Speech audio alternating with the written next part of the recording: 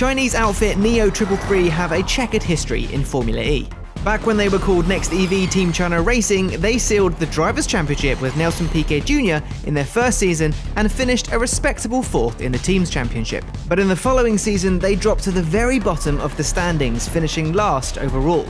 Since then, they've been unable to drag themselves into the top half of the table, and last year they endured statistically the worst season of any team in Formula E history, scoring only 7 points.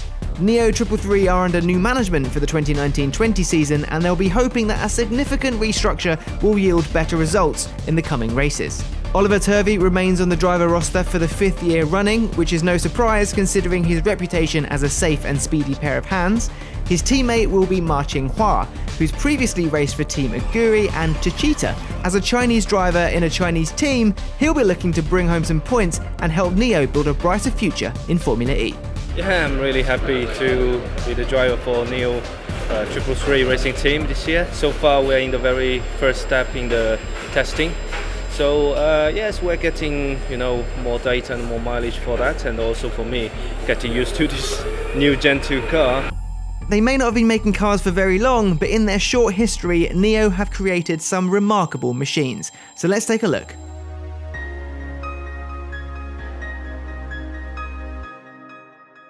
The NIO Gen 1 Formula E car. It was the car that in 2014 led Nelson Piquet Jr. on to win the first FIA Formula E Drivers' Championship. With 1,341 brake horsepower and battery swapping technology, the NIO EP9 lapped Nürburgring's Nordschleife in 6 minutes 45.9 seconds. The NIO Eve concept is a fully autonomous living room on wheels with an ultra-long wheelbase for maximum interior space. The concept boasts an augmented reality widescreen and swarm intelligence which interconnects multiple vehicles managing traffic flow. The NIO ES8, a 650 brake horsepower electric SUV. The ES8 has 23 sensors providing semi-autonomous driving modes, and a battery swap takes just 3 minutes. The NIO ES6 is a fully electric mid-size production SUV with a 510km range.